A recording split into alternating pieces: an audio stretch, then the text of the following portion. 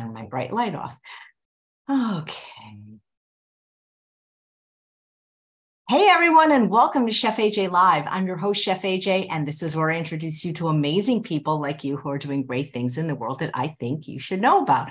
Well, today is the third Wednesday of the month, which means it's time for Dr. Stephan Esser. And today he's going to be talking about Heart Disease 101.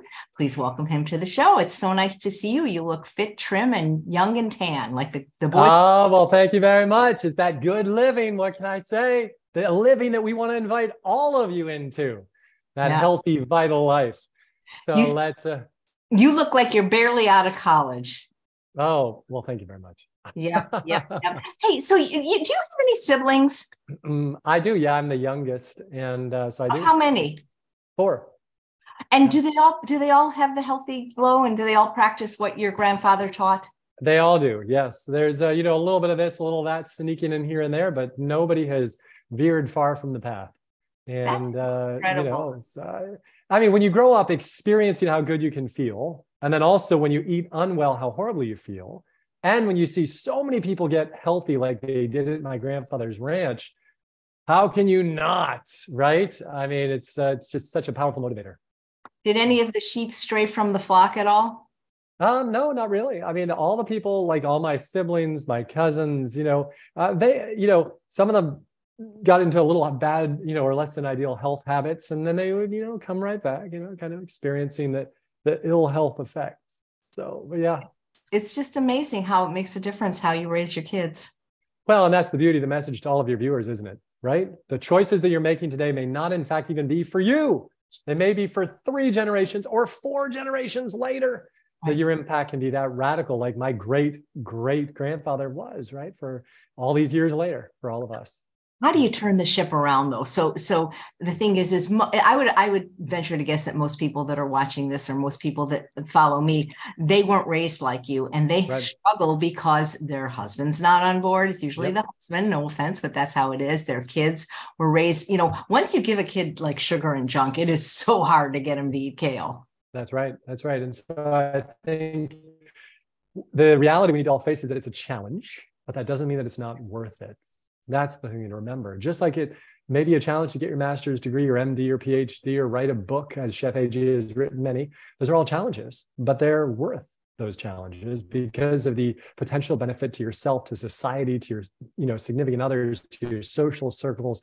The list goes on, to the planetary health, to animals, right? Especially when it comes to this healthy behaviors. So nobody said this was easy. We just said it was simple, 2 very different things. And arguably it is absolutely 1000% worth it. So, whether it's by, hook or cranny or, whatever the phrase is, right? Whatever it takes to make it happen is worth it. And you're worth it. All of you viewers out there. So just keep reminding yourself of that. And when you have an unhealthy moment, you do something unhealthy, it's just that. It's an unhealthy decision. Now get back to the healthy decisions. Don't beat yourself up. Don't think you're a failure. Don't, just degrade yourself and all this ridiculous negative self-talk, and I'll never be able to do it. It's too hard. No, none of that's true. And it's worth it. So I had my great-grandfather who really brought my whole family into this movement. And then my grandfather became one of the leaders of this movement, right? More than 75 years ago. Had they all said it was too hard, nothing would have happened, right? For our family, for tens of thousands of patients, Nothing would have happened throughout human history if every great person leader would have said, you know what, George Washington crossing the Delaware, I'm tired. It's too hard. Too hard. Back the boat up. That's right. And so all the people out there who come up with the various and different excuses, they are real. They are true challenges. Acknowledge that, but then come up with the answer and solve it. You can do it. And we can help. If you didn't become a doctor, do you think you would have been a minister or a pastor? I just always get pumped up when I hear you speak. Good. Well, that's why I'm here for you, Chef AJ. Okay. Well, heart disease, timely. I mean, it's still number 1, right? In terms of how many still people. Numero uno. Yeah. Okay. Let's hit it. Everybody's got a heart. Well, most That's it. Oh, yeah. Here we go. Heart Disease 101, friends. Coming to you live from Jacksonville, Florida. We are going to talk about the number 1 killer. Every 37 seconds, someone keels over and it doesn't go well. Not cool. Not what we want for them. No. We want them to be healthy and vital. We want you to be healthy and vital. So during my talk, there are going to be dozens upon dozens of people, unfortunately, in America, who are going to die of a heart attack. So today I'm going to take you to a mini medical school. We're going to visit the market. We're going to put it all together. And we're going to try to give you tools and tips to be successful long-term, to have a healthier heart. Let's start with the mini medical school. You know, heart disease can include things like heart attacks, heart abnormal rhythms, heart valve problems, right? Any of the above. But the predominant thing we're going to talk about today is coronary artery disease. This coronary artery disease is the #1 cause of death in women. Take a look, breast cancer in yellow, heart disease in blue. The #1 cause of death in men, prostate cancer in blue, heart disease there. So yeah, it's sexy, it's needed, it's required, it's valuable to sit around and talk about other diseases because they can still get us. But you should not be talking nearly as much about any other disease as you should about heart disease. If you're going to really spend your time talking about what's most likely to kill you and to kill me. Because it is just so common, the amount of spending is insane.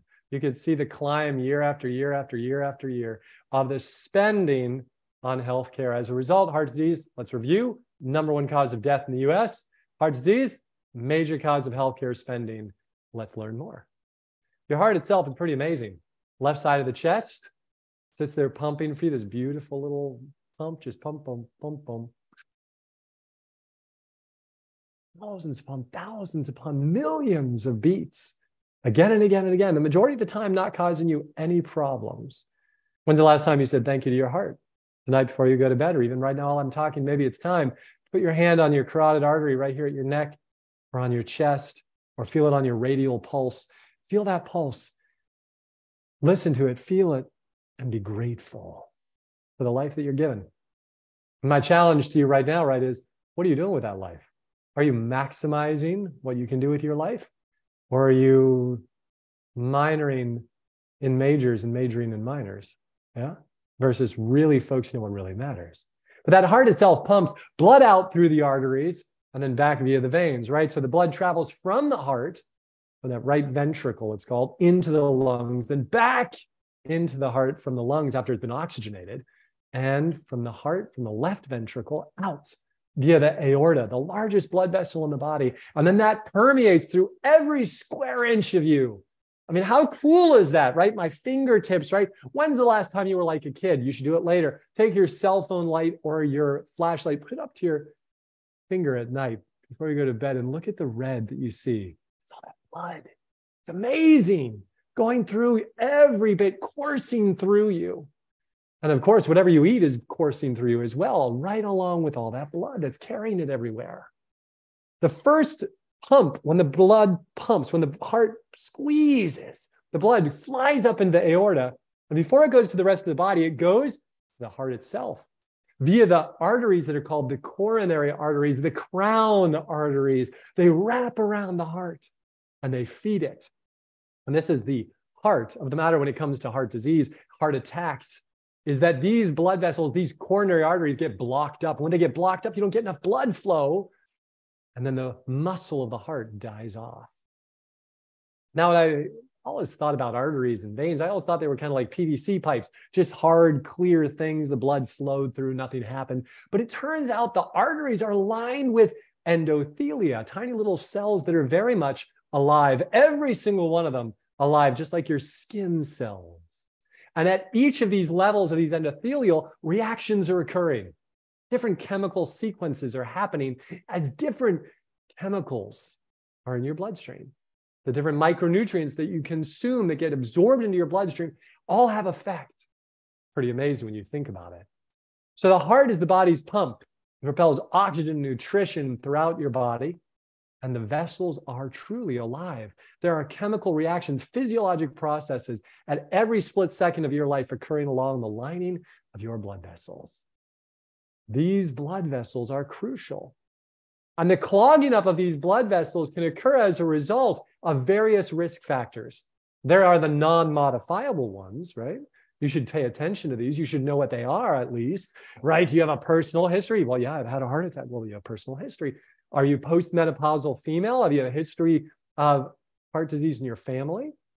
Saw a guy the other day. He said, hey, look, my dad, my uncle, my grandfather, his two brothers, they all died before the age of 60 of a heart attack. And he goes, so I've decided that I don't want that. And I've radically changed my diet. Now here I am, 65. And I've lived them all so far. And I want to keep on going. So it's worthwhile to know your risks, though, because if you have a lot of non-modifiable risks, your risk is much higher. Now, you see, for me, nobody has died of any heart disease in my family for 4 generations, ever since my family went on a fully strict plant-based diet. That's pretty cool. They have died of other problems, but not of heart disease. And so you want to know your risks. More important, even though, than your non-modifiable are your modifiable ones. What's in your control?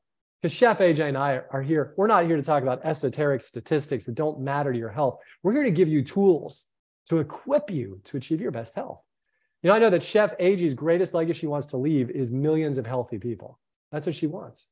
You know, it's not that she's squirreling away all her millions in a bank account, right, and living in Fiji.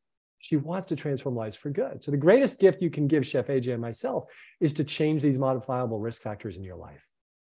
So you just read through them. Now let's talk about each one. Let's start out with our BMI, our waist hip circumference, our visceral fat, our belly fat, our body weight. You have seen these statistics, and this is that by 2030, 50% of the American populace will be obese. And the number one BMI category will be severe obesity in women, low-income adults, and Blacks. This is problematic. This is terrifying. Now, the number one body mass index will be severe obesity. But you and I can change that. You see, that severe obesity radically increases your risk of hypertension, congestive heart failure, hyperlipidemia, and a host of other disease processes that increase your risk of heart disease itself. Here you'll see a great example in the AHRQ data from some time past showing this, right? That the more you weigh, the higher your risk of high cholesterol, of a heart condition, of course, of diabetes, which increases your risk of heart disease by over 600%. These are all real and true problems. What about type 2 diabetes? We said that was a risk factor for heart disease. It turns out 1 in 9 adults has type 2 diabetes. What about high blood pressure? 1 in 3. What about high cholesterol? 1 in 6. What about medication use, right? Medicine uses just go up and up over time. And then we look at smoking, right? Even now today, you'll find that anywhere from 12 to 15% of the populace, 12 to 18% are still smoking. The smoking, of course, damages the lining of the blood vessels. It oxidizes things at the cellular level, and it causes your blood vessels to get smaller. That's how it damages all of your arteries, and it increases your risk of death. Now, cholesterol is a modifiable risk factor, and it's very important for you to understand cholesterol is an important molecule needed for producing your hormones, things like estrogen and testosterone, but it's also important for building your cells. Your cells, you see, have a bilipid membrane. And this membrane around the cells is composed in some portion of cholesterol. And so these cells have to have some fluidity, some flexibility, so they're not just hard and stiff. So cholesterol is not a bad word. It is an important molecule for human health. When you speak of cholesterol, many people misunderstand LDL and HDL. They think that this is making reference to types of cholesterol. But in reality, it's making reference to proteins that bind to cholesterol. In addition, of course, we have triglycerides, which are those excess calories in meals, and the body converts the excess calories into triglycerides, almost this form of fat, if you will, circulating through the bloodstream. If you want to talk about your cholesterol, which you should, if you care about your heart disease risk, you should know at least what the American Heart Association recommends as a basic. You know, my total cholesterol less than 200, LDL less than 100, HDL more than 40 men, 60 women, and triglycerides less than 150.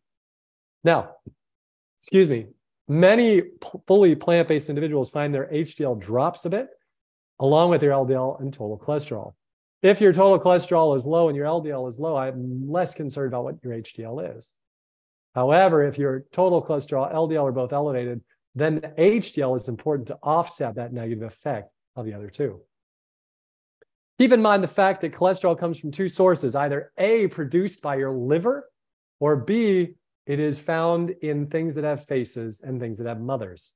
That's simple. You've got a face, you've got a mother, you have cholesterol inside of you. So it doesn't matter whether it's chicken, it doesn't matter whether it's fish, it doesn't matter whether it's shrimp, they all have cholesterol. And in fact, when you look at the USDA data, here's a nice slide for you.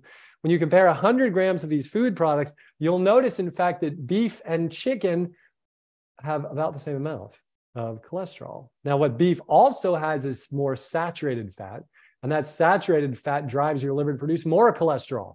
So not only are you eating cholesterol, but you're driving your liver to produce more cholesterol. So it's a double whammy. And that's why, for cholesterol purposes, beef may be a little worse than chicken, but not a lot.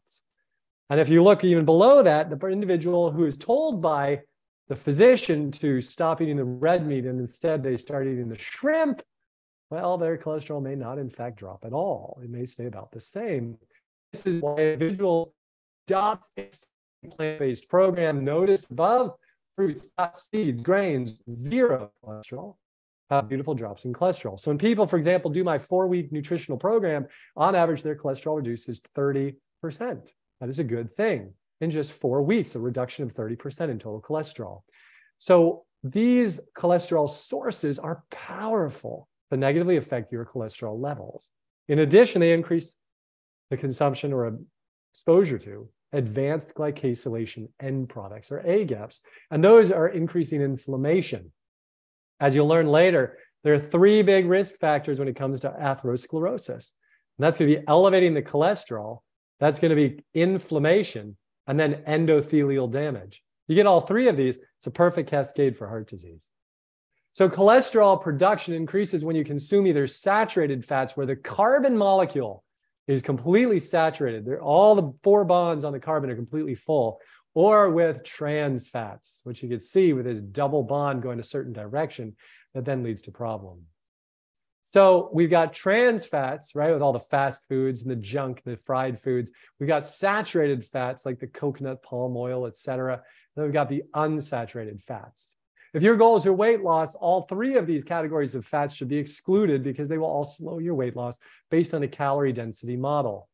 If your goals are to prevent heart disease, then the majority of these fats should also be avoided, as we'll talk about. Coconut oil is wonderful to put on your skin, but not to be put into your mouth, just so we're all on the same page. High blood pressure is another modifiable risk factor.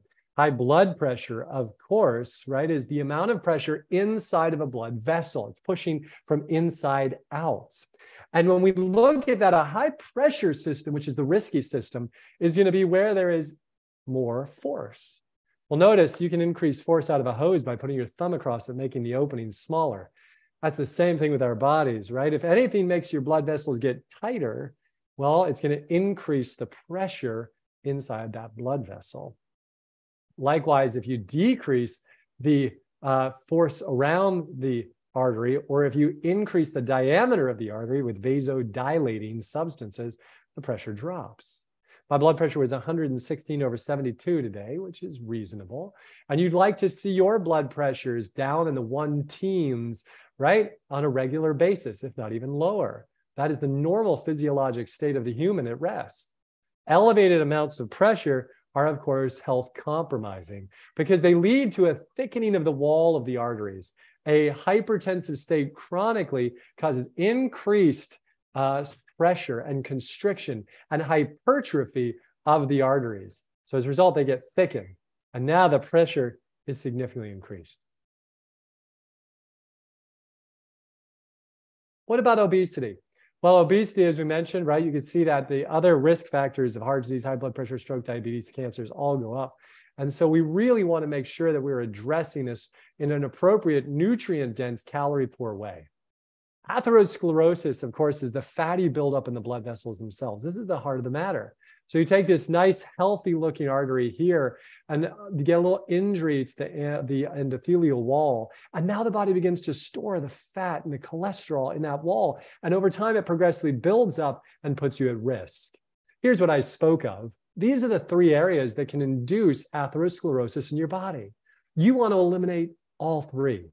You want to get rid of the high blood pressure by reducing stress, by decreasing salt consumption, by getting your regular exercise, by eliminating the alcohol, by all those great things. By the hypercholesterolemia, you want to reduce that cholesterol through your nutrition, through your exercise, both of which have powerful effects. And the inflammation, really the heart of the matter is nutrient intakes that absorb all the excess inflammatory molecules and over time decreases your body's own production of those molecules. This is how it starts, right? You got this nice artery with the endothelial wall looking clean. You get some little micro injury to it, and now begin to form an atheroma. that atheroma, or this cholesterol and fat collection in the walls of the artery, can either get stable and thickened and be quite safe, or it can rupture because it's a juvenile plaque, we call it, that's not well formed. And all you have to do is run or exercise or get in a stressful environment, and all of a sudden, boom, it goes. It's fun to actually look at the data. I give a talk on this with regards to the effects of emotion on our risk of heart disease. And there are studies that show, for example, in environments where there's increased stress, even, let's just say, like during the World Cup, when your favorite team is playing in that country, when that country's team is playing, they have a spike in heart attacks. Fascinating. Because as their stress goes up, their blood pressure goes up, this hemodynamic disturbance increases, little quick, fast blood flow. It rips off the caps of these plaques and boom, they clot off and there's the heart attack. Now, it's very important you and I have a very real conversation. If you're over the age of 10, you have heart disease if you've eaten the standard American diet. What? What are you saying, Dr. Esser? My cholesterol is normal. My blood pressure is normal. I had an EKG and it's normal. That doesn't mean that you don't have heart disease. You see, on average in America, our heart disease starts in our first decade. And for each progressive decade, it gets worse. You've seen the kids at Mickey D's scarfing down their fries in a Chick-fil-A with, and the Blizzard, that, Dairy Queen, et cetera. If you engaged in that sort of toxic behavior, you have heart disease. It's very important you're aware of this. It's kind of like the person who's running well water through their house and they go, no, my house is clean. My pipes are perfectly pristine 20 years later as I've run this well water through. Well, you and I know that's inaccurate. I grew up in a house with well water. And so you've seen it, the residue, all the heavy metals, the stuff building up, all the crud. Same thing happens in us. Now, I say this because there is this sort of false fixed belief that you and I have. We look around and we go, it's not going to happen to us, please. It's the other guy down the road. It's that really sick person. When the reality is, what did I say to you earlier? Every 37 seconds, someone dies of a heart attack. Not all those people, right, were these sick, toxic, unwell people who couldn't walk. Very important you're aware of this. This is real stuff, right? And very, very, very, very, very, very, very, very, very important. Because what you do matters. You see on the left here, you've got a blood vessel that looks quite healthy. And on the right, looks a little bit, not ideal. Now, again, you have coronary artery disease if you've eaten the standard American diet, unless you are blessed with some crazy, crazy genetics, which most of us have not been. And the autopsy studies are the clearest studies on this, right? So starting all the way back in the Korean War, then Vietnam, now Bogolasu and P-Day studies, all these studies show the same thing. By the age around 20, if you cut someone open and look at their blood vessel, if they've eaten the standard American diet, 80% of the subjects have heart disease you can see with your naked eye. It's right there. Bam, there's your heart disease. Very important you and I are aware of this. So atherosclerosis begins early in life, progresses with habits and age, and if you've eaten the standard American diet, you have heart disease. The good news is, as we're going to talk about, though, you can nurture nature. You can change the expression of this hateful disease in your body. What about diabetes? It's a risk factor for heart disease. It turns out it increases your risk of a heart attack by 300 to 600%. And this is why it's so absolutely essential that you radically change your diabetes risk. Got a family member right now, a distant family member who is not raised eating this way, who developed type 2 diabetes, hypertension, hyperlipidemia, cardiac arrhythmias, and a host of other problems.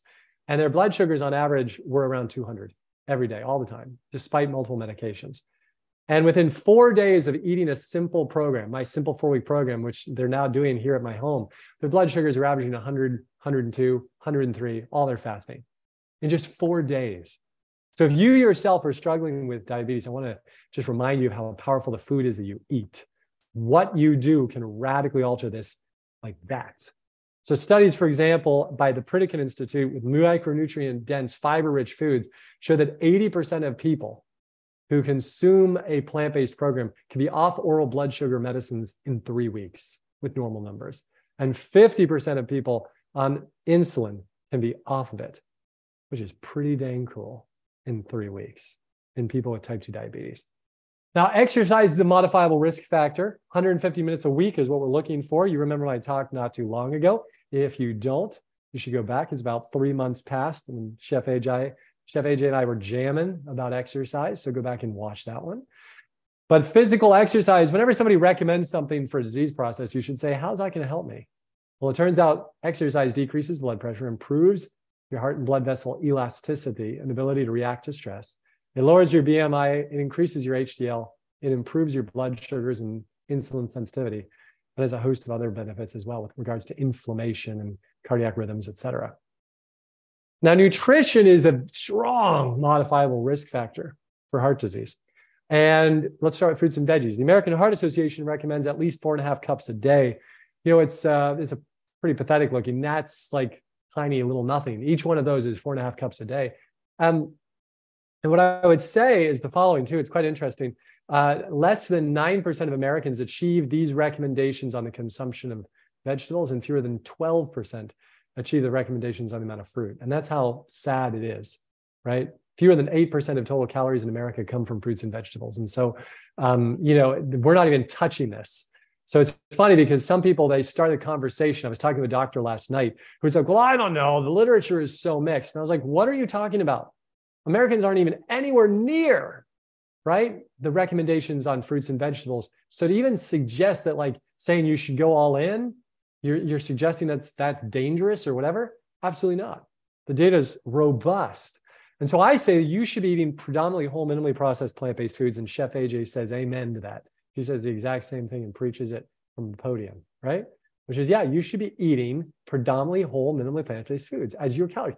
Now, keep in mind, let me give you an example of this. You might say, well, that's what I'm doing. I have a veggie sandwich. Well, here's the problem. When you do the calorie counts on that veggie sandwich, the bread is the majority of your calories. The vegetables on that are like this tiny little nothing, right? So if you want to have a slice of all, you know, natural whole wheat, cracked, sprouted bread, whatever, knock yourself out. But if you're going to do that, you also need to have a huge salad. And not, I'll go, well, I had some bread and I had a little slice of tomato, a little onion, and a piece of lettuce. And I count that as eating a lot of fruits and vegetables. That's incorrect. That's a pathetic amount of fruits and vegetables, right? I'm going to call you out on that.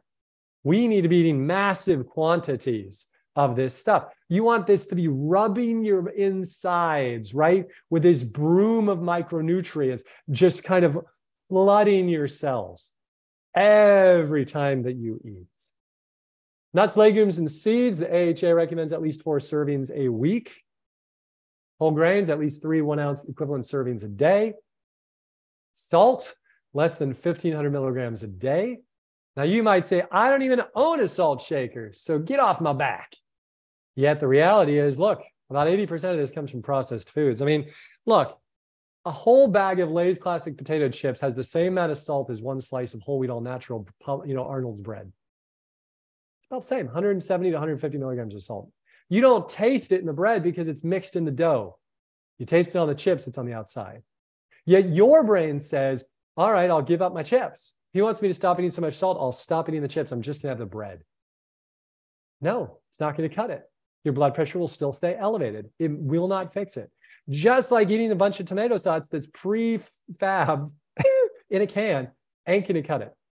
So you can get some tomato sauces with no salt that are made, but I'd much prefer, even if you don't want to use fresh tomatoes, I'd much prefer you got the pomodori pelati, right? The steamed broiled potatoes, skinned, Roma in a can that's BPA free, organic produce. Throw that, chop it all up, throw it in with your onions, garlic, some celery, carrots, saute those babies, throw those tomatoes in, it'll be ready in no time. Wonderful sauce. And you got like 20 milligrams of salt in it. Be very conscientious of if you're eating in boxed bags and cans, or as Hans Veal like to say, right, crinkly bags, right, and cans, avoid those, right? That's what we should be doing. And if you're going to eat out of them, be extraordinarily judicious and look carefully. Actually, let's do that one night, Chef AJ. Let's do a label reading class, like with fun, interactive stuff. I've got a fun one of those. We'll do that one week, or that'll be a fun one. Well, let's break this down. Let's say you've eaten the standard American diet. You go to Chick-fil-A for breakfast burrito, Wendy's for a chicken salad, Chipotle for a beef burrito. Check this out. You're only getting 1,800 calories. That's not that many if you're an active guy mowing lawns all day. But fat is high. Cholesterol should be less than 200, even based on the AHA recommendations. You're double that and more. Sodium should be less than 1,500. You're almost 4 times that. And your fiber is okay. Protein is pretty high. But look at that and you go, wow. I mean, that's not even that many calories. That's not even any snacks. There's no Snickers, nothing else in there. And yet you are just blowing up the salt content. Even a veggie burrito at Chipotle is 4,000 something hundred milligrams of salt, right? Be conscientious. You're going to eat out. Just know this. You're going to have bags under your eyes, right? You're going to have swollen fingers, all this nonsense, which tells you you're retaining fluid. Be very aware. Be very sensitive to this. Even if you go out to places like Panera and Olive Garden and Seasons 52, I mean, look at this salt content, 4,670 milligrams. Again, we want to be less than 1,500 milligrams.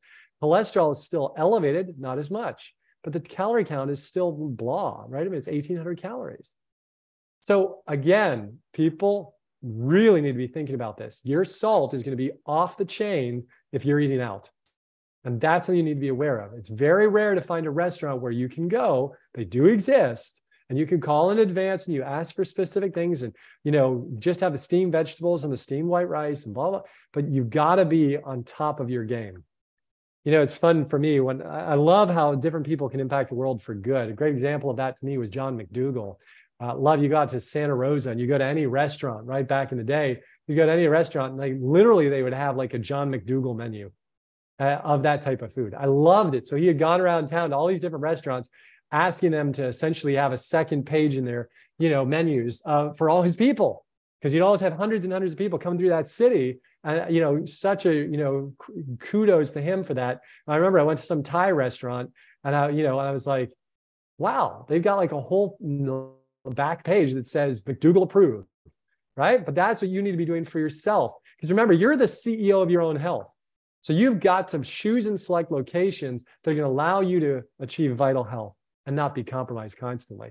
And it may be, in fact, that the best place for you to eat is in your own home the majority of the time. So like this, you make all this food in your own house. Check it out now.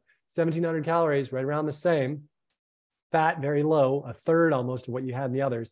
Zero cholesterol, less than 1,000 milligrams of salt, double the amount of fiber, and still a reasonable amount of protein, right? And again, I mean, it's just, you can eat and eat and eat and eat and eat. Beautiful. And yet your numbers, right? This is why people who do my 4-week program and eat this kind of food, it's just ridiculous. Their blood pressure drops within 2 weeks like a rock because you're getting all this excess sodium out. Remember, salt does 3 things. 1, appetite stimulant. 2, causes you to retain fluid. 3, damages the glycocalyx. Ooh, that's a cool word. Makes me sound smart like I have an MD. Oh, wait, I do. But a glycocalyx is this unique sort of structure, very delicate fibers all through your blood vessels that keep them open and apart. When you consume a lot of salt, it damages the glycocalyx, making it more likely for that blood vessel to collapse and for heart disease to form with injury to the endothelia. So compare the options. Eat the food that's going to help you achieve your personal goal. If you want to retain fluid, require blood pressure medicine, have diabetes, then choose the first menu options, right? It's that simple. There's no magic here. Eat more fruits, veggies, whole grains, beans, seeds, etc. Avoid the boxes, cans, bags, and crinkly bags. Yeah? And eat less of all the stuff that's going to make you fat, sick, and nearly dead. Lifestyle is very powerful. The question is, which one of these factors is the most powerful? Well, I would argue that the one that is universal, most modifiable, and has multimodal effects, you guessed it, is nutrition, right? Clearly, smoke, don't smoke. Yeah, of course, stop smoking. Exercise, don't exercise. Very powerful, as we talked about. But nutrition is something we all have to do to survive. You have to eat something, right? And so don't let the excuses of your spouse, of your children, of your personal taste buds, of your finances, of your time, don't let that compromise what's the number one goal, which should be to be healthy.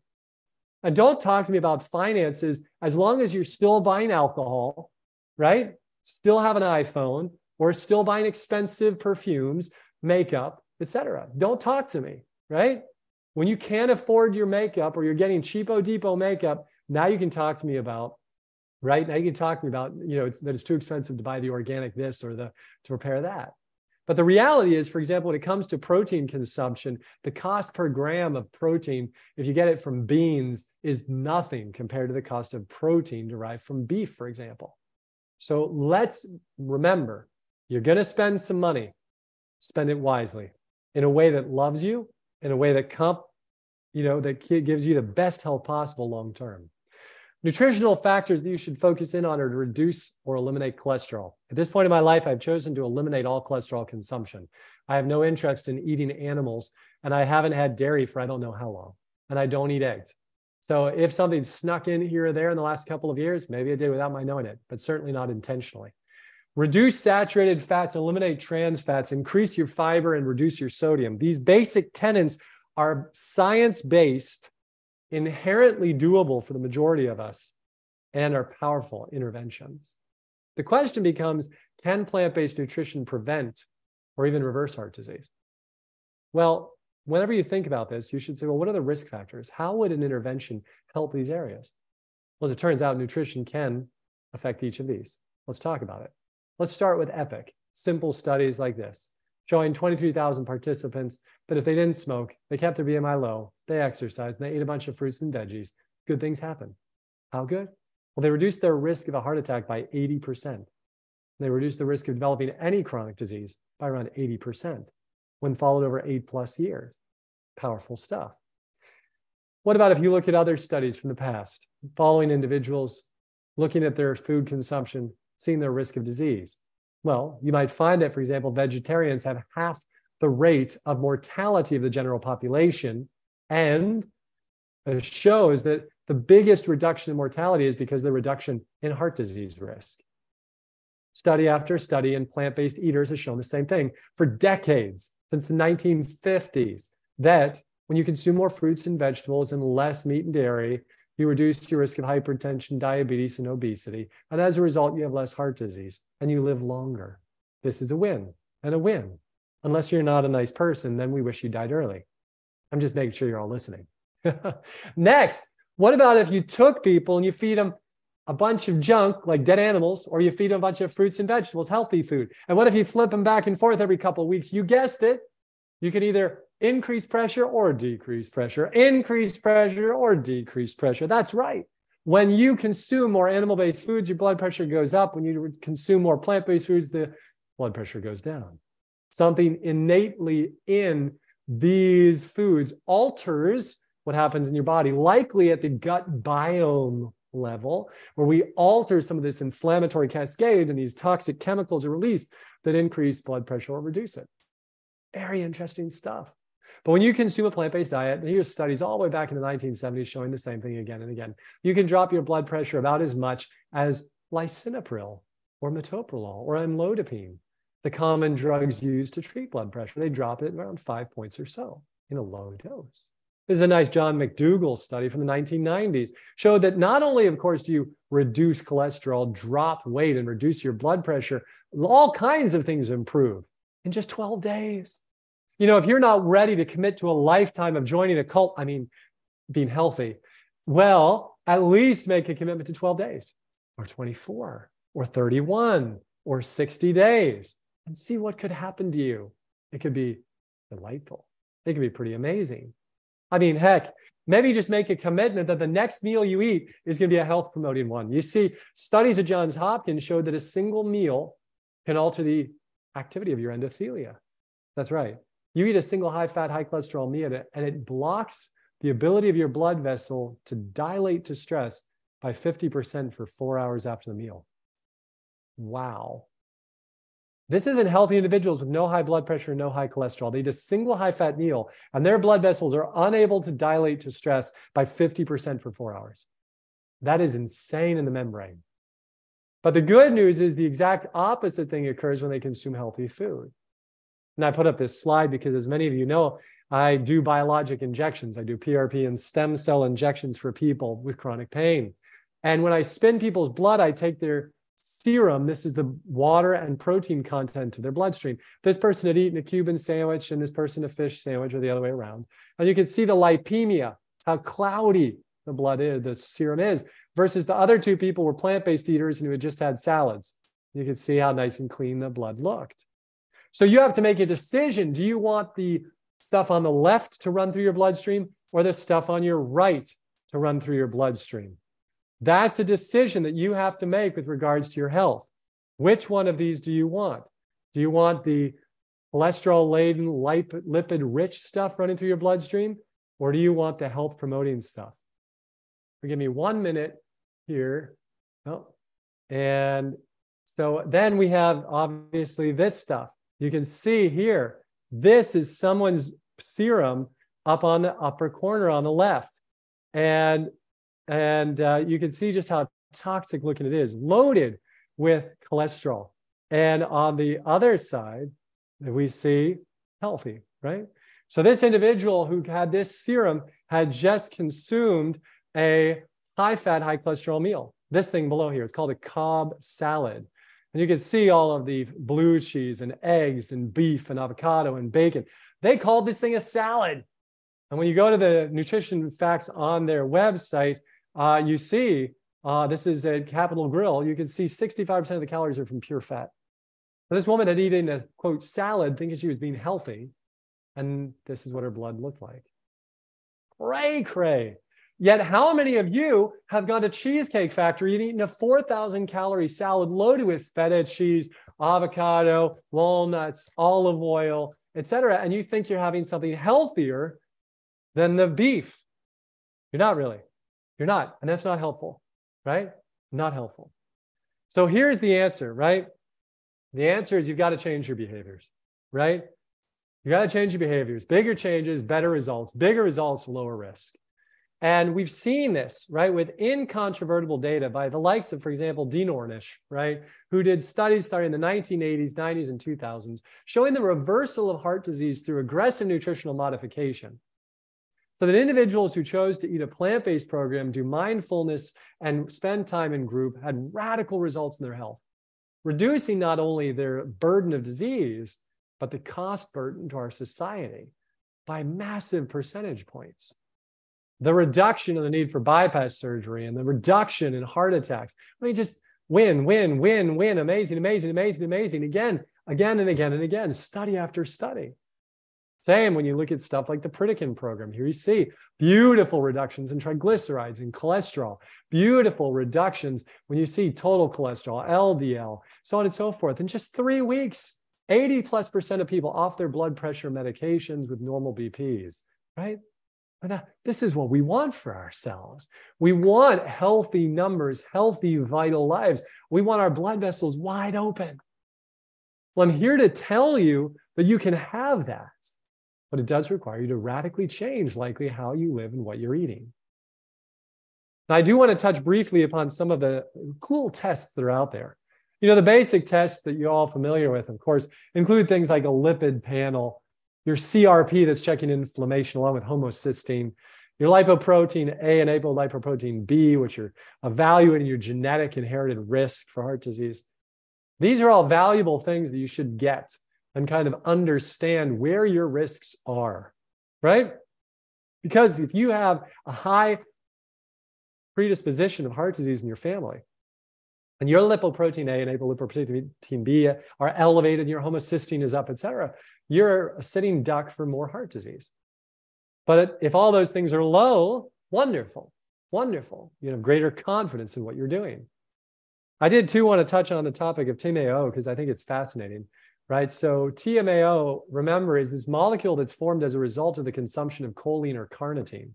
And as you saw on this slide, choline, for example, you could see it, the majority of it derived from these animal-based sources, small amount in some plant-based sources, but the overwhelming majority from animal-based sources. And as you consume these foods in your gut, they form what's called trimethylamine. Trimethylamine then circulates to the liver where it's converted trimethylamine oxide. Trimethylamine oxide then circulates into the bloodstream where it increases your risk of coronary artery disease by about 400%. That's pretty radical. So as you consume this, right, as you consume choline and carnitine, you increase your risk of producing TMAO and of heart disease. And it's a result of your gut bacteria.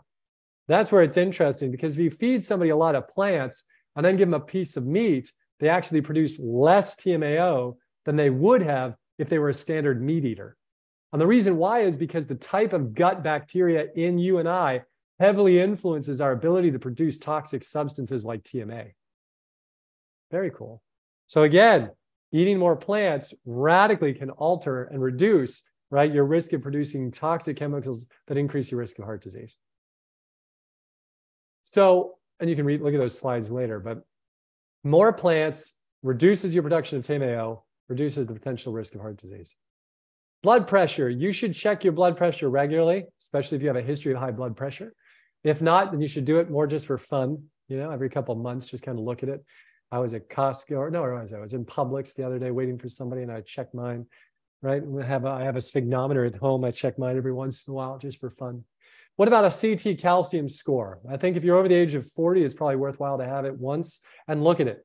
I had mine is 0, and I'd like to keep it that way. So validated for me, the choices I've made now in my mid 40s, still having a calcium score of 0.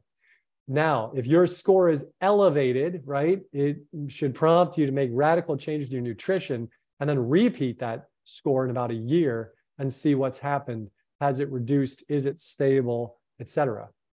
Another test that has no radiation is called a carotid intimal medial thickness test. It's an ultrasound right here. And they look at the thickness, right? The difference of increase between the carotid intimal media sort of relationship, the ratio. And if there's a 10 to 15% increase, then we have an increased risk, right? And so for every 0.1 millimeter increase in the CIMT score. So it's worthwhile getting that. It's something with no radiation, and you can get it done at your local testing center and then repeat it in 6 months to a year once you're making the advantageous changes in your nutrition. Other things that can be worthwhile dependent upon your symptoms, of course, include EKG, echo, stress tests, Holter thermometers, etc. But don't ignore abnormal rhythms in your heart, feeling like your heart is jumping, skipping beats, right? Like you're losing your breath, you're short of breath, you run or exercise, you're out of breath. It's not acceptable. Don't ignore that. We don't want you to be having a heart attack, right? Like every 37 seconds someone does. So make sure that you understand your risk, even if your carotid intimal medial thickness test is good and your apolipoprotein levels are normal. Make sure that, if you have abnormal feelings or symptoms, get them worked up and figured out. So in closing, heart disease, the leading cause of death for you and I, directly linked. I want to say that again. Heart disease is directly linked to the food, exercise, stress, and toxins you're exposed to. You need to hear this because it gives you the empowerment to take control. Because that's what this is about. You maximizing your health, maximizing your vitality. You need to make radical changes in your nutrition, and they will result in radical changes in your risk. Test, don't guess, don't assume things, right? But really understand your personal risk. What's your blood pressure? What's your cholesterol? What's your hemoglobin A1C, right? What are all those other markers that I talked to you about, the inflammatory markers, et cetera? You need to know those. So here's your recommendation. If you're over 40, check your blood pressure at least once a month. Get your lipid panel at least once a year. Check your lipo A, ApoB. Check your calcium score. Check your CIMT once as baseline, once every 3 years if you're at high risk. Take a photo of that and do those things to reduce your risk, right, over time. I'm going to open up some questions in a minute, but I just want to remind you that you are on this powerful journey of health and what you do matters. So keep on going, test, don't guess, and join me. If you would, I'd love to have you join me on Instagram or Facebook at Esser Health. Love to have more people that I can share this message with, hopefully in an inspirational and positive way. So as always, thank you, Chef AJ, for the chance to join you. And I'm open to any and all questions on topics related to health, but not on finance. I'm not a good finance guy. Oh, those are the questions I had. No, just kidding. That was interesting that watching a sports team. Yes. A multitude of studies repeating this, showing this. One of the early ones, it was a lot of fun. It was done in Germany when Germany was in the World Cup. And they had this last 5 years of data and compared the exact days per year to the days that when they were in the World Cup, when Germany was playing, there was this huge spike of MIs, of myocardial infarctions, of heart attacks, every night that they played. It was fascinating to see. So, the level of stress, enthusiasm, and excitement, as well as likely the consumption of high fat, high cholesterol, unhealthy foods during the party atmosphere, right? The dual, danger. Well, I'm glad I'm not a sports fan then. So thank you. We have about 10 questions that were submitted in advance. I'll try to get the ones on heart disease first. And this first one says, can you please ask Dr. Esser whether having a high resting heart rate is considered a factor for heart disease? Well, it's considered an increased risk over time for things like congestive heart disease, right, or congestive heart failure, right? If you're overworking the heart, because if your resting heart rate is already elevated, then likely your exercising heart rate will be elevated as well. So if you have a resting heart rate that is elevated chronically, you want to look at the factors like, are you dehydrated, right? That's the first thing to look at. Is it a medication or supplement side effect? Are you drinking excessive amounts of caffeine or taking caffeinated supplements? Is your thyroid off, right? Some other hormonal imbalance, like a hyperthyroid state. These are important because we want to have a lower heart rate on average because it decreases the workload on the heart and can also be a sign of better autonomic balance. Remember, there are two automatic things going on in our bodies. There is the parasympathetic rest and digest, and there is the sympathetic fight or flight. These two portions of the sort of nervous system are constantly trying to find balance. If your resting heart rate is elevated, well, we want to know, is it a hormonal, right? Is it a, dehydration? Is it some other issue? Or is it just straight up an autonomic problem that you are chronically in a state of stress, fear, anxiety? So I want to address that, look into it, and determine what the cause is. I just took mine while you were talking and it was about 54. Is that good?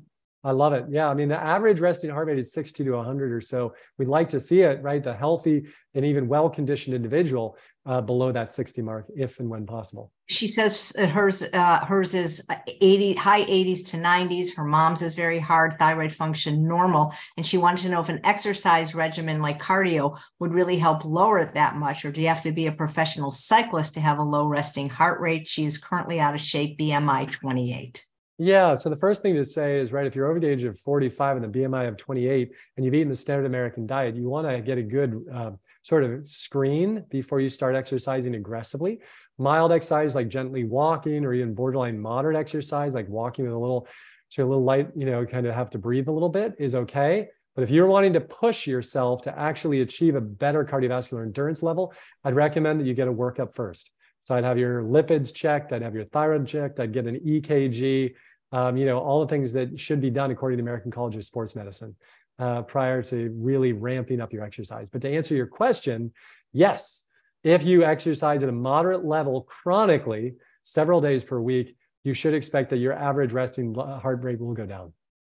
Perfect. Thank you. This question is about the waist circumference in females. How risky is it to have one over 35 inches? Can you please give analogies as to how important or risky it is? Yeah, I mean, I can't speak to the exact statistical data, right, that might compare that to smoking or other things. I'm happy to look that up, and I'll post it on Instagram. So go look for that in the next day. We can try to see what the actual statistical analysis shows. But certainly having that increase in visceral fat is very dangerous because your visceral or belly fat releases adipokines. So if you go back to one of my talks on musculoskeletal medicine, for example, we know that the visceral fat releases these cytotoxic chemicals constantly throughout the day and night. And these little molecules called adipokines circulate through the bloodstream and damage your heart, your blood vessels, your joints, your ligaments, everything. And so it's absolutely essential to reduce that visceral or belly fat because that is the dangerous toxic fat.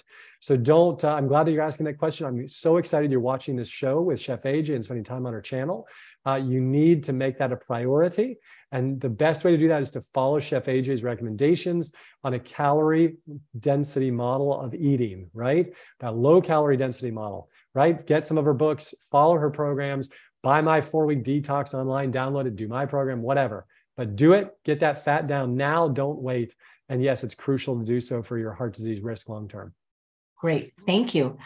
So Jean wanted to know, as a postmenopausal woman, she's concerned about information or mixed information regarding how excessive supplemental calcium and vitamin D might increase the risk of existing atrial fibrillation. Any thoughts? Oh, that's right. I have a whole talk on supplements. That's another one we need to do, Chef AJ. We haven't done. The studies are clear. There are multiple small and large studies combined all together in a meta-analysis published in the last couple of years that shows that if you consume supplemental calcium as calcium oxide or calcium other forms, you increase your risk of a heart attack by up to 15%. Wow. Not cool. So totally not cool. So why does that happen? Well, it turns out that your body takes the calcium with the cholesterol, forms atherosclerotic plaques, if you will, and that's what happens. It essentially stores that cholesterol and calcium together in the lining of your arteries, and there's your heart disease. So we no longer recommend, in fact, the American Preventive Task Force Association, or APTSF, whatever that is, they made the recommendation to no longer take calcium.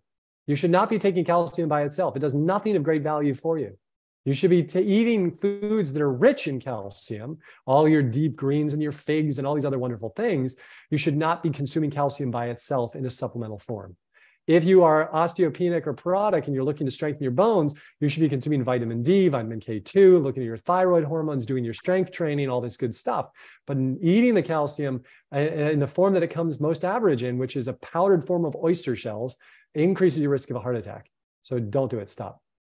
Great. Perfect. I don't know if I told you about this new spice. Tastes like bacon. Oh, I saw that on your Instagram page. There. Tasty. So Victoria says, several years ago, I had an aortic dissection. Prior to surgery, I'd been eating a vegetarian diet for about 3 decades. Afterwards, when I asked what I could do to improve the results of my carotid artery ultrasound, my doctor shook his head very solemnly and told me I couldn't, and to go home and enjoy my life. In the past couple of years, I decided to take matter into my own hands and also eliminated dairy and eggs from my diet. I want to be optimistic, not the doom and gloom I heard before I have my next scan. Am I foolish to think that at 76 years old, eating this way, I'm on a better road to healing my body and benefiting my carotid artery and all of my arteries? No, you're not foolish and you're brilliant. You should keep going. And the data and the science validates that. As long as you got a heartbeat and a breath, what you do matters. And if you're curious, go get a CIMT test and you can just get it done. A lot of these tests, you don't even need a doctor's you don't even need insurance to pay for, right? You may pay $100 or $200 or whatever. Like, for example, a CT calcium score here in Jacksonville is $99 cash. And so, you just get it and know, right? So if you get that CIMT test and, the ultrasound, and then repeat it in 3 to 6 months and see if it's changed at all. So keep on going and don't listen to the naysayers. Because the reality is what you do matters. Remember the study I showed you from Johns Hopkins, and they've repeated that study multiple times, showing the exact same thing again and again. But if you took people and fed them spinach or blueberries, their blood vessels dilated. If you fed them heavy, high cholesterol, high fat meals, the arteries constricted. Done. End of story. So yes, your endothelia are still alive and they are still modifiable. Thank you. This one has been pre-submitted, but it's not about heart disease, but I think it's a subject you treat or know about. It's from Maud, and she said, most of the knuckles on my hands have ganglion cysts. What causes them and what can I do about them? I will not have surgery or be injected. I've been following a whole food plant-based diet since 2020, but maybe I have something wrong. So small cysts are usually collections of some of the articular fluid, meaning the joint fluid, kind of pushes out and forms these little cysts. And genetics seem to play a part in this, as well as trauma or injury to the knuckles of the hands. And so, if they're large, often you can actually just aspirate them or drain them under ultrasound guidance. If they're small, then using various topical creams like arnica gel, capsaicin, or other soothing topicals sometimes calms down any pain related to them. If they're non-painful, well, then they're just sort of an aesthetic thing. And, it is what it is. Usually when there's been a significant anatomic deformity, then consuming a plant-based diet is unlikely to radically change that, right? So if you, have severe end-stage osteoarthritis of your knees, you are unlikely to suddenly grow new cartilage just because you ate a bunch of lettuce. But you are likely to have less inflammation in the knees, right? And for the degeneration to slow. Those are two different things. Yep. Nice. This one is from Amanda. And she said, Dr. Esser, can you talk about lipoprotein A? I just learned that my number is 322. That's my birthday, which is quite high, that it is difficult to lower and can be hereditary. I'm a 34-year-old female vegan, and my biological father died of heart disease at 54. Thanks in advance. Yeah, the first thing I'd start out with is identifying your risk. It sounds like you're getting some of the genetic tests, which is great. I'd also get some of the anatomic tests, like that CIMT test. And even if you have a high family history of heart disease, perhaps even that calcium CT score, you can wait till you're 40 to do it, which is the usual recommendation, or you could go now. I think also looking at markers of inflammation, I think are going to be very important for you, because if you recall from the study or what I said about atherosclerotic formation, that those 3 risk factors, right? Elevated cholesterol, chronic inflammation, endothelial damage. So you want to have a multi-pronged approach for your general health and then track the outcomes over time. So looking at the lipid profile, inflammation markers, and tracking kind of the genetic sort of risk factors, but then looking at anatomic evidence for heart disease and carotid artery disease that forms, as well as maximizing all the other factors, the exercise, the sleep, the emotional poise, that helps to keep kind of these risk factors in the healthiest place possible. Great, thanks. This one's on cancer. So I don't know if you know the answer. You did do a wonderful talk on the greens and blues of cancer last month from MJ. She says she's been diagnosed with a chronic blood cancer, but she's been cancer-free for the last 2 years, thankfully. Her hematologist tells her that this type of leukemia usually returns every 5 to 7 years on average. What is the best nutritional advice to help prevent the leukemia from coming back again? So depending upon the type of leukemia, there are several that respond beautifully to aggressive nutritional modifications. Dr. Alan Goldhammer and the team out of, I think it was UCLA, published 2 nice case reports and now a case series of individuals with a specific type of leukemia, or perhaps it was lymphoma. We'd have to go back and look. Actually, I can look while we're talking. And long story short is by doing a short therapeutic, water-only fast and then going on a strict plant-based program, they actually were able to completely resolve this blood cancer that the individual had, and long-term follow-up demonstrated resolution. So I think that, knowing exactly what you have, I think is very important. Yeah, theirs was a stage 3A low-grade lymphoma. So I just pulled it up, the study. But so probably different than what you've been experiencing if you have a leukemia. But I think, chatting with somebody like Dr. Goldhammer could always be a win. He often does, free consultations over the phone if you want to see if coming to his center might be something worthwhile for you. So True North Health, healthpromoting.com you can go to, or is it healthpromoting.org? No, I think it's .com. Well, I want to respect your time. There's a few more questions, but you're a busy working doctor, so you just tell me when to stop. Let's do 3 more if you've got them, and then we'll go. Oh my God, that's so funny because I think that's exactly how many there are. Isn't that interesting? Okay, that were pre-submitted. So sorry, guys, if I can't take it from the chat, you do need to send them in advance. I just had it pulled up. I'm so sorry. My little thing. That's all right. My sweet potato fries and big salad are calling my name. Oh my goodness, that's right. Yeah. You thought you were 4 hours earlier, but you're actually 3 hours later. So that was the thing about that when that's right. So funny. I do have a photo for you, Chef AJ. See that? That was on my property today. Look at that little cutie. It looks like a newborn. I know. I was out there weed eating and multiple little bunnies ran off in different directions. And so I caught one and had my daughter hold it. They were so cute. So adorable. So adorable. Yeah. You mentioned in your talk about maybe doing a talk about label reading, but if we eat foods without labels, we don't need to talk about label reading. Boom, shakalaka, talk's over, done.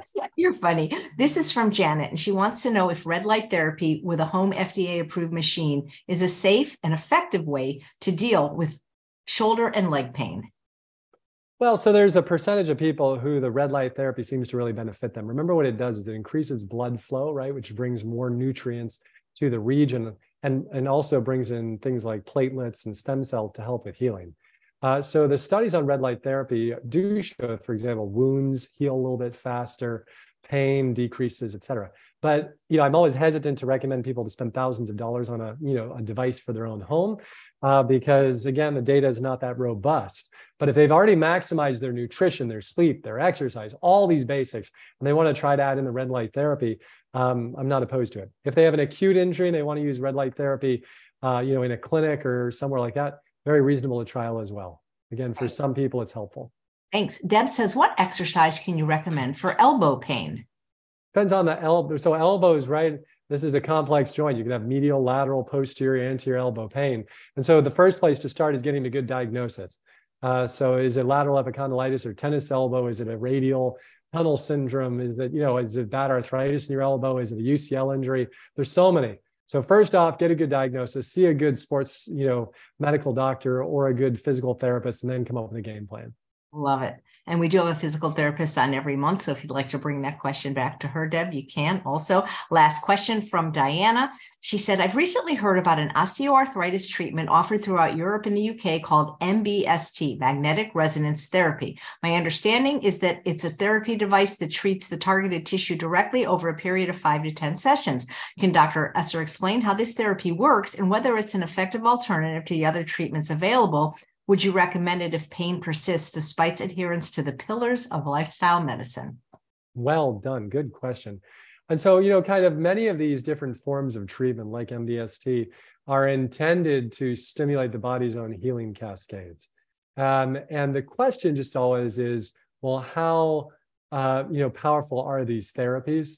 And while there is some reasonable sort of data, lab data wise, I don't know of any good sort of randomized controlled trials where individuals were randomized to either MBST, versus, standard exercise and then the outcomes that they have.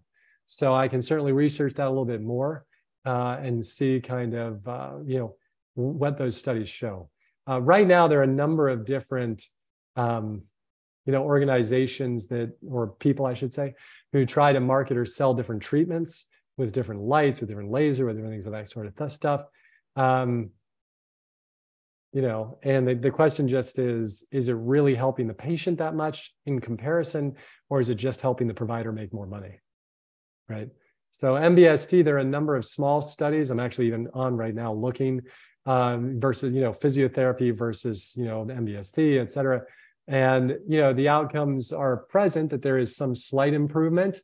What we have to always do is then break down those studies and see if they directly relate to people like you with the problem that you have, right? But there are only probably about 2 or 3 studies that actually look at that question. And so I think from my perspective, I have a sliding scale of evidence for everything. If something's going to cost a lot of money or has high risk, you need more data.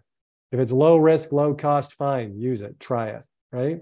So just be aware of that, right? That many of these treatments, it's $300 per visit or $200 or $1,000 or buy a package of $1,600. Well, okay, how much is this actually going to help me compared to if I just do the rehab that I should be doing on my own? Right. Well, Dr. Esser, this was great. Thank you. You mentioned you had a supplement talk. If you'd like to do that next month, of course, you can talk about anything. Let's do it. Let's do it. Let's do the science of supplementation. Right, because so many people keep thinking they need to take a DHA supplement, and even cardiologists, plant-based ones now are recommending olive oil. So I'd love to know your thoughts next month. We'll talk. I like it. Thank you, Dr. Esser. Bye, everybody. Bye-bye. And thanks all of you for watching another episode of Chef AJ Live. Please come back tomorrow at 9 a.m. Pacific time for Chef John from Faux Fresh. And he's going to be talking about how he makes the most delicious Vietnamese SOS-free food. Take care, everyone. Make sure you sign up so you can get your questions too answered by